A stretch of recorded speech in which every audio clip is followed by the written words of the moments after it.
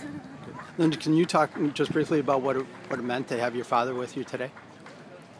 It meant so much. He does a great job of making me not focus in between my shots. Mm-hmm. And then we figure out the yardages, and while I'm figuring out the yardage, that kind of gets me ready for my shot. He gives me one number, and that's the number we try to hit, and so right. I think we make a really good team. And Greg, what was it like to be out there with her today?